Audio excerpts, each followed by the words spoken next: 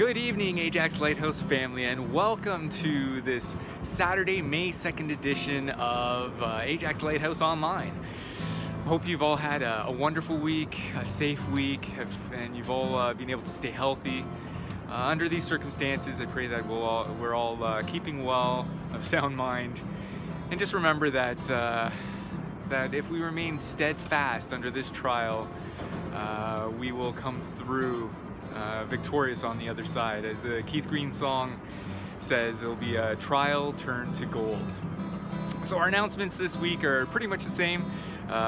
Today Oliver will be bringing the message from James 1, finishing it off. That's verses 19 to 27. And then next week David will begin in James 2, and the following week he will be completing James 2. So pretty straightforward. Again, we will just be heading over to Noel and Grace following these announcements, then following up with God Stories with David, and then I'll have just a closing word at the end to close us out for this week. But before we head over to Noel and Grace, let's seek the Lord to open this time together in prayer. Let's close our eyes and bow our heads. Father, we thank you again for bringing us to this week, to this time together, where we can virtually study your word. And although we're not physically together, Lord, we know that as we are all gathered, you are with us. And I just pray to that end that you will continually guide us all, help us to persevere through these unique circumstances and times that we are in. I just pray for this evening's service. They be with Noel and Grace as they bring the worship time, that you would just lead them, use them as your instruments, and also for Oliver, again, that you would just use him as your instrument, writing your truths, proclaiming them to us clearly. You would just help him to just remain focused and be able to clearly expound on your word. We just thank you again for these things, and I pray that you would be with each member of the Lighthouse, whatever they may be going through, whatever difficulties they may be having, or any sickness, or just struggle with the social distancing, not being able to see family and friends. I just pray that you would just give them peace that is beyond understanding, knowing that your peace is all that we need. Your hope, your salvation is what we need in these times. Lord, I just thank you for all these things, and now ask them all in that most precious and wonderful name. Amen. All right, and now off to Noel and Grace. Take it away, guys. Hi, Ajax Lighthouse. Welcome to our live stream. And before we start our worship for this evening, thank you, Joseph, for the greetings and the welcoming remarks. So now we invite you to worship with us, and Noel will open us up in prayer. Pray. Heavenly Father, we thank you once again for this time that we have to worship and glorify you. We ask that our worship will be acceptable before you, and that we will worship you in spirit and truth. Thank you so much for this time. Once again, this is pray in Jesus' name. Amen. Amen. Our first song, Word of God. The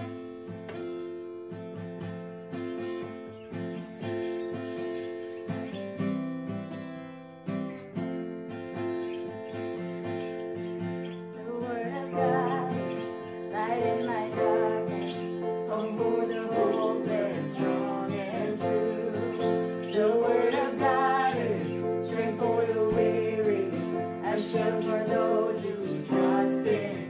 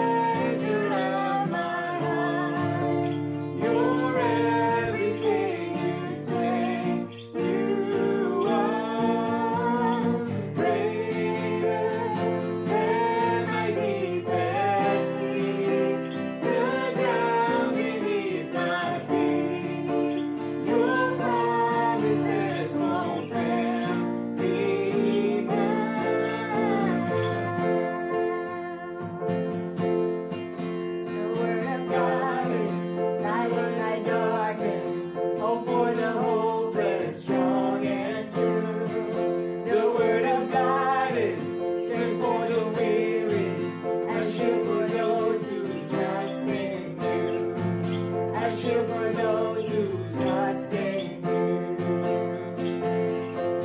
And everything will fade, everything will fade. The heavens and the earth will pass away, but you will remain. Yes, you will remain always. And Jesus, faithful word of God, the anchor of my heart. You're everything you say you are. Greater than my deepest needs, the ground beneath my feet. Your promises won't fail me now. You will not fail us. You will not fail us. You will not fail us. Word of God. You will not fail us. You will not fail us. You will not fail us. Word of God. Jesus, faithful word of God, the anchor of my heart. You're everything you say you are. Greater than my deepest needs, the ground beneath my feet. Your promises won't fail me now.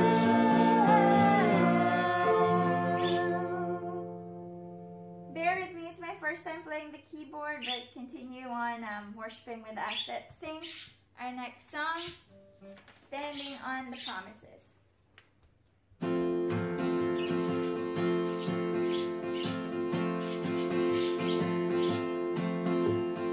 Standing on the promises of God's mighty, through eternal ages that His grace has made. Glory in the highest, I will shout and sing. Standing on the promises of God, standing on the promises that cannot fail.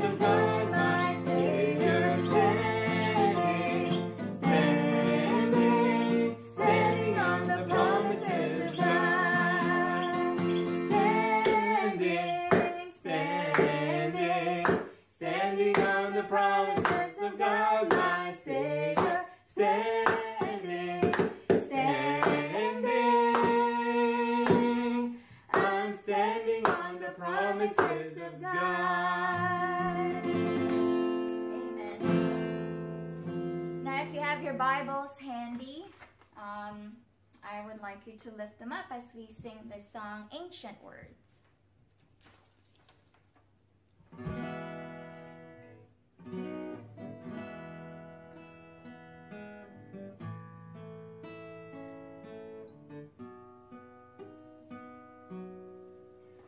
Holy words, long preserved for our walk in this world, they resound with God's own heart.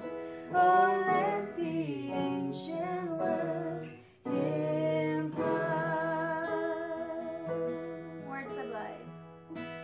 words of life, words of hope, and give us strength, help us go in this world where we roam. Ancient words will guide us home. Ancient words, ever true, changing me and changing you. We have come with open arms. Oh, let the ancient words impart. And holy words of our faith, handed down to this age, came to us through sacrifice. Oh, heed the faithful words of Christ. Martyr's blood. Martyr's blood stains each page. They have died for this faith. Hear them cry through the years, and heed these words and hold them dear. Ancient words, ever true, changing me and changing you. We have come with open arms. Oh, let the ancient words impart. Ancient words, ever true, changing me and changing you. We have come with open arms. Oh, let the ancient words impart. We have come with open arms. Oh, let the ancient words impart.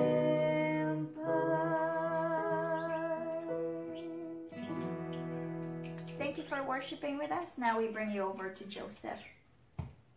Thank you, Noel and Grace, for leading us so wonderfully in tonight's praise and worship, as you do every week, and just helping us to prepare our hearts and minds for the theme of the evening and for the message. I have to admit, I miss playing with you guys, and I do really miss singing corporately with the entire Lighthouse. Look forward to the day when we can all make a joyful noise unto the Lord together. Okay, now for tonight's scripture reading. So if you would please turn to James chapter 1, verses 19 to 27. That's James chapter 1, verses 19 to 27. And while you're doing that, hopefully you've had the opportunity to read through that this week, whether today or sometime previously, just to be able to meditate on it and pray about it.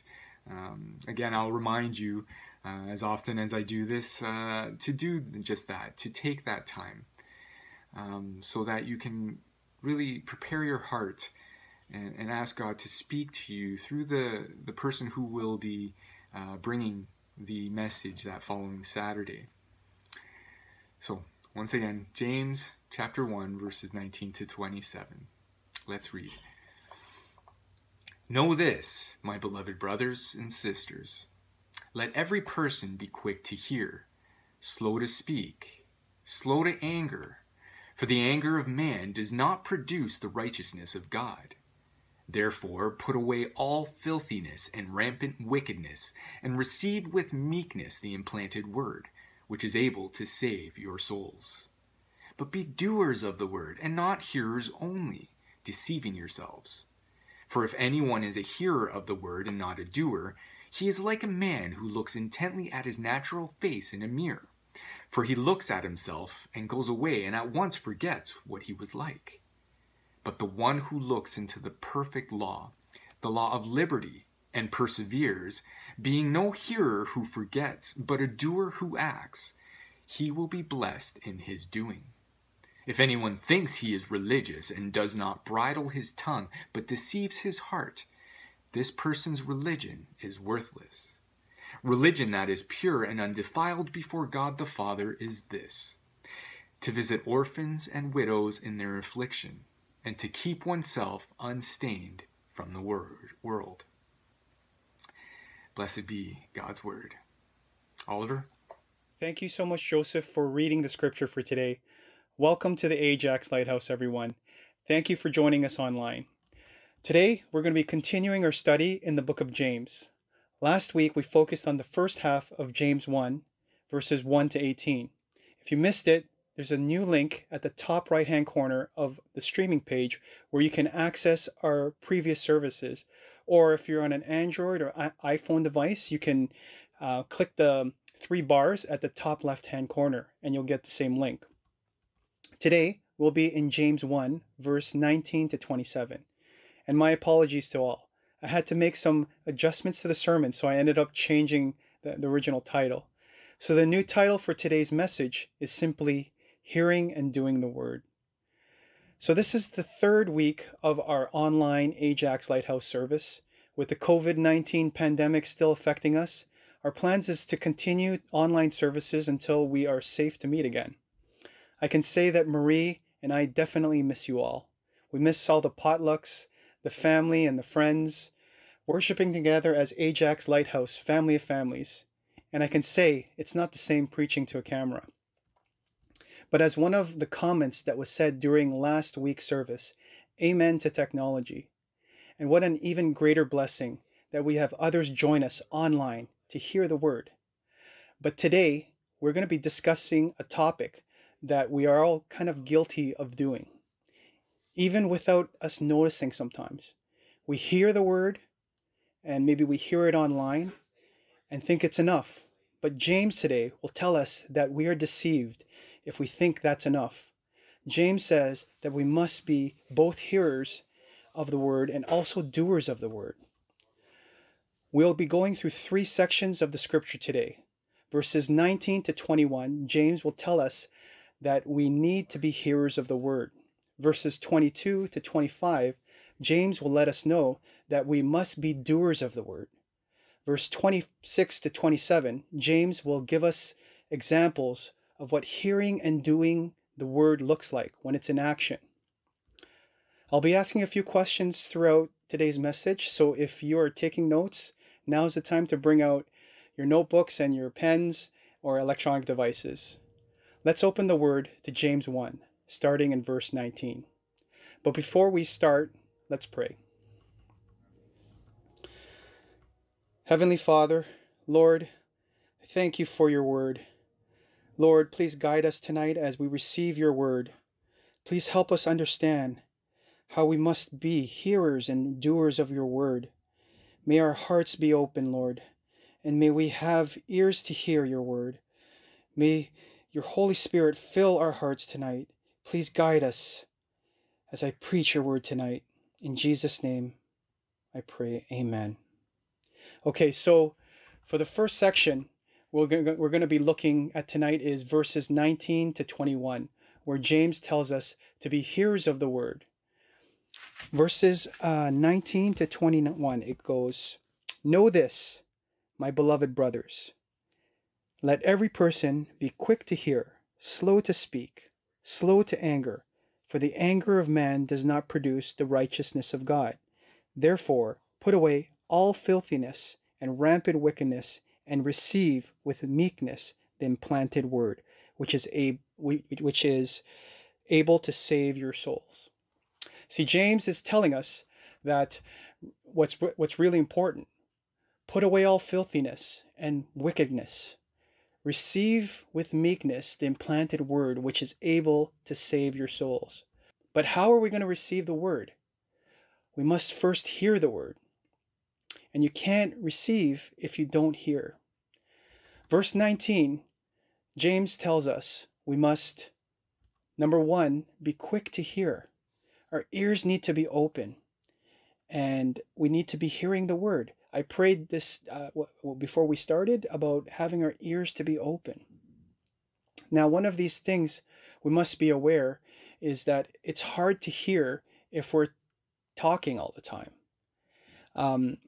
Everyone knows someone that likes to talk on the phone, and it's very difficult to I guess when you're communicating with them, because it seems like it's a one-way communication. And sometimes if you have your phone, you're talking to them, you can actually put the phone down for maybe 5 to 10 minutes and then come back and pick it up, and the person that you're talking to probably doesn't even realize that you weren't on the phone. That person is definitely not listening because they are talking too much. So that's why James says we should be slow to speak. Like, speaking too much prevents you from listening, just like that phone example we're talking about. So when James then says, he tells us that we should be slow to anger, for it's almost impossible for us to listen when we're angry. Verse 20, it says, "For the anger of man does not produce the righteousness of God." Our anger is usually self-driven. The next time you're angry, check yourself and the words that are coming out of your mouth. The Bible says that out of the excess of your heart, the mouth speaks. So you can tell what's in your heart by the words you say. So this is the first section. James tells us that in order for us to receive the word, we must be quick to hear the word. So be hearers of the word. Let's move on to the second section, verse 22 to 25, where James instructs us to be doers of the word. Verse 22, it says, "But be doers of the word, and not hearers only, deceiving yourselves." So James is saying we then must not only be hearers of the word, but doers of the word also. So if you think hearing the word only is enough, you're deceived. It's got to be both. Let's read verses 23 to 25. And it says, "For if anyone is a hearer of the word and not a doer, he's like a man who looks intently at his natural face in the mirror. For he looks at himself and goes away, and at once forgets what he was like. But the one who looks into the perfect law, the law of liberty, and perseveres, being no hearer who forgets, but a doer who acts, he will be blessed in his doing." So James is talking about a mirror here, and this mirror shows us a reflection of what we physically look like. There could be good things to be thankful for. For example, the hair that I have. I'm so thankful that I have thick hair, and I thank my parents for the genes. But most of the time, we look in the mirror to identify things that we need to fix. So the practical part of the mirror is that we're looking into this mirror to show us something so that we can do something to correct the situation. What James is saying here is that if we are hearers only, it's like us looking into the mirror and finding imperfections and just doing nothing about it. We end up going away and forgetting our condition. Now, this is a physical mirror we're talking about, but I want to show you something, a spiritual mirror. And it's right here. It's the Bible. It's the Word of God. The Bible is our spiritual mirror. And the Bible is the word that shows us the condition of our spiritual life. Not only does it reveal to us the goodness of God, but it also reveals all our spiritual defects and imperfections. If we're hearers only, it'll be like us looking and seeing the imperfections revealed to us through the Bible and then doing nothing, and then going away immediately, forgetting the condition that we're in. Does that sound like church sometimes? Well, none of us are gathered at church right now because of COVID-19, but when we hear the word through a sermon online or even at today's Ajax Lighthouse, we sometimes automatically default to becoming satisfied as hearers of the word only because we think it's enough. But James says that we are deceived if we think this. James says we got to be doers who look into the mirror to see how far away we are from the perfect law, which is the Bible, so that we can persevere as doers who act. James says this is the person that will be blessed. In Matthew 7:24-7, Jesus actually tells us a parable about wise and foolish builders. I'm going to turn there, and I'm just going to read it to you guys. It says, and this is Jesus speaking, he says, "Everyone then who hears these words of mine and does them is like a wise man who built his house on rock. And when the rain fell and the floods came and all the winds blew and beat on that house, it did not fall because it had been founded on rock. And everyone who hears these words of mine and does not do them will be like a foolish man who built his house on sand. And when the rain fell and the floods came and the winds blew and beat against the house, it fell. And how great was the fall of it." So Jesus tells us here that there's a wise builder that builds his house on rock. And he's the one that's the hearer and the doer of the word. This house was able to withstand the storm. The foolish builder that built his house on sand was a hearer of the word, but he was not a doer. His house was not able to stand the storm. And I can't help but to wonder here if Jesus is talking about this house, which is our faith or our life. And when we are just hearers of the word, we end up building our life, our faith on sand because we're foolish, because we only hear the word. But if we are wise and we hear the word and we do the word, it's like building our house, our life on solid rock. And the storm that Jesus is talking that comes and knocks the house down that's in the sand and the one that's in the rock that's able to withstand, that could possibly be our trials that we were talking about last week. So let's look at a question. If we look at ourselves in the mirror, are you a hearer and a doer of the word?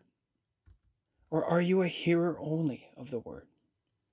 Let's move into the last section of Scripture today, where James gives us an example of what it looks like when we become hearers and doers of the word. Let's read verse 26. It says, If anyone thinks he's religious and does not bridle his tongue, but deceives his heart, this person's religion is worthless." So we need to bridle our tongue. For those that don't know what a bridle is, it's a device that they put over a horse's head. And what it does is it allows you to control the horse. And interesting enough, how James uses this analogy with a horse and our tongue. A horse has lots of power. Even today, when we measure how powerful our cars are, we measure it in horsepower. But what use is it if all this power is not under control? It's the same as our tongues. Our tongues have so much power to build up or tear down people. If it's not bridled or under control, what good is it? James says this person's heart is deceived and their religion is worthless. Let's read verse 27. Religion that is pure and undefiled before God, the Father, is this: to visit orphans and widows in their affliction, and to keep oneself unstained from the world. What James is showing us here is that when hearing and doing the word is in action, this is true religion. And it looks like this. Number one, your tongue is bridled and you're under control, even in anger. Number two, you care for the needy in their affliction. Affliction means pain or suffering. In biblical times, widows and orphans were society's most helpless people. So James mentions them as examples. But we know today that this list is much larger. The poor, the hungry, the homeless, the elderly, the list goes on. Number three, James says that we are to keep ourselves unstained from the world. It means that we are to seek personal holiness and to seek purity and not conform to the world, but renew our minds. Romans 12:2 says, do not be conformed to this world, but be transformed by the renewal of your mind, and that by testing you may discern what is the will of God, what is good and acceptable and perfect. So a few questions before we move on. Question 1, do I bridle my tongue even in times of anger?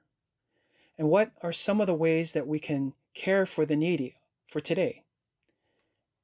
The next question, what are some of the things that we can do to keep unstained from the world? Let's wrap up for tonight. So today's message, James tells us that we must be both hearers and doers of the word. He tells us that by hearing the word only is not enough.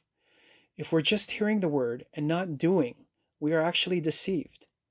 We're just looking in the mirror and we know what needs to be fixed, but we don't do anything and we just end up walking away and forgetting it.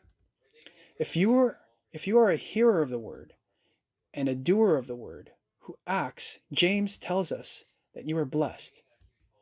James then gives us an example of what it looks like when we become hearers and doers of the word. Number 1, we bridle our tongue. We ensure our speech is under control, even in anger. Number 2, we care for the needy in their affliction. And number 3, we remain unstained from the world. So we don't conform to the world and we seek personal holiness and purity. So before we end the night, I want to read what God says about his very own written words in the Bible. It says,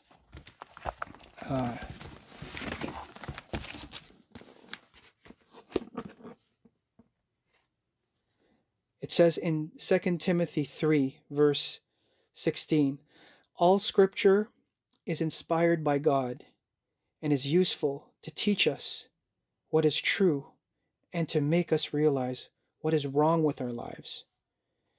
It straightens us out and teaches us to do what is right.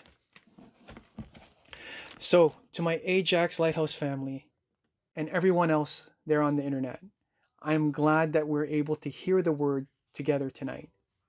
But we all know that hearing is not enough. The rest is up to you then, to take the word that you heard today and not only be hearers of the word, but also be doers of the word. May God bless you. Let's pray. Heavenly Father, Lord, we thank you for this opportunity to honor you, to worship you, and to learn your word tonight. Thank you for our Ajax Lighthouse family of families. Thank you for the truth of your word.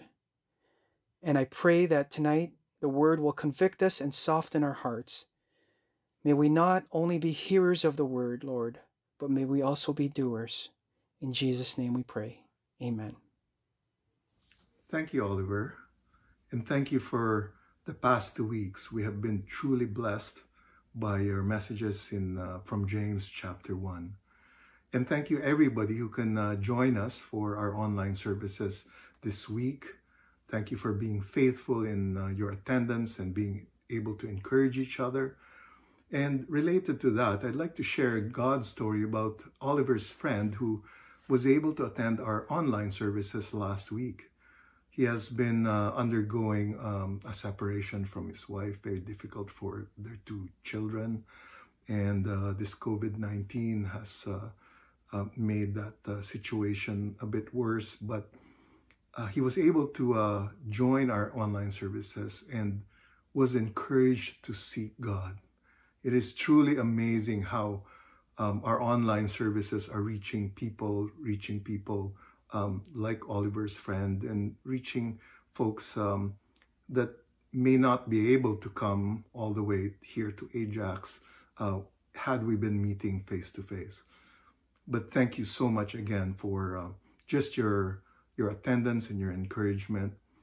And this week, as we continue in prayer, please remember this COVID-19 situation that we're still in. Thinking of Anthony and co-workers in self-isolation. Continue to pray for Marina and Amabel, who've lost relatives to COVID-19 and old age homes. Last week, we had a special prayer request from Swapan Kundu, which we continue this week, for Bengal, India, and the lockdown situation going on there. As I mentioned last week, they encourage each other by phone only, and it's a very challenging method of being able to reach people. Of course, our frontline workers, especially Joseph and Sarah and Tara, as well as Roxy.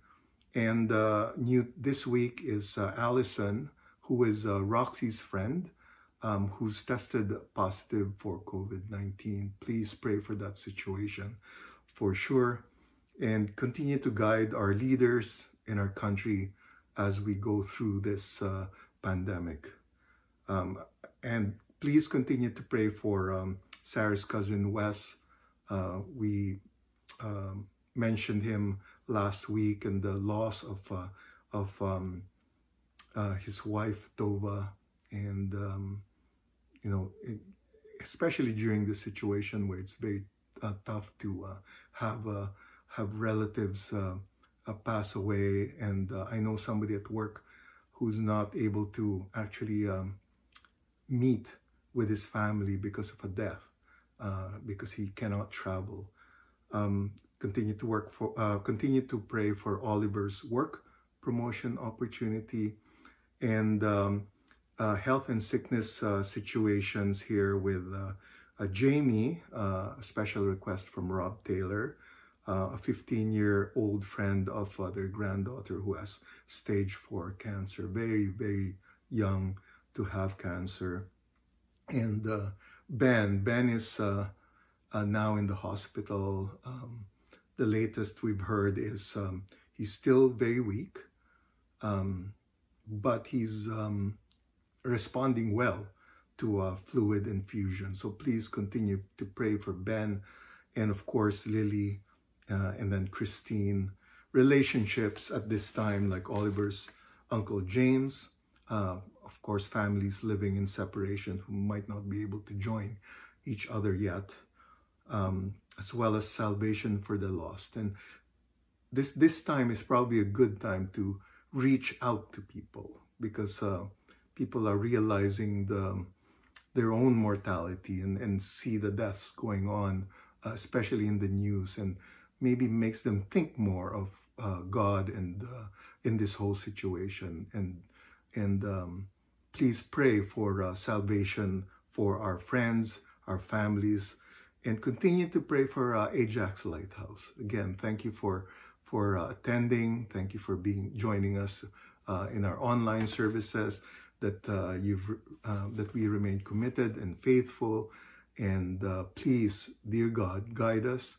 I hope that is your prayer, and please, just continue to encourage one another, maybe through text messages or phone calls, and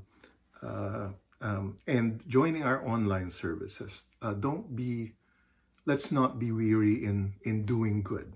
Like James said, we shouldn't be hearers of the word, but not only hearers of the word, but rather doers as well. And we will continue the messages on James, the book of James, next week as well. And for now, I will turn you over to Joseph for closing prayers and any last minute announcements. Thank you. Thank you, David, for leading us so compassionately and caringly through our weekly God stories, and just for the attention that you give to that. Well, that concludes our evening.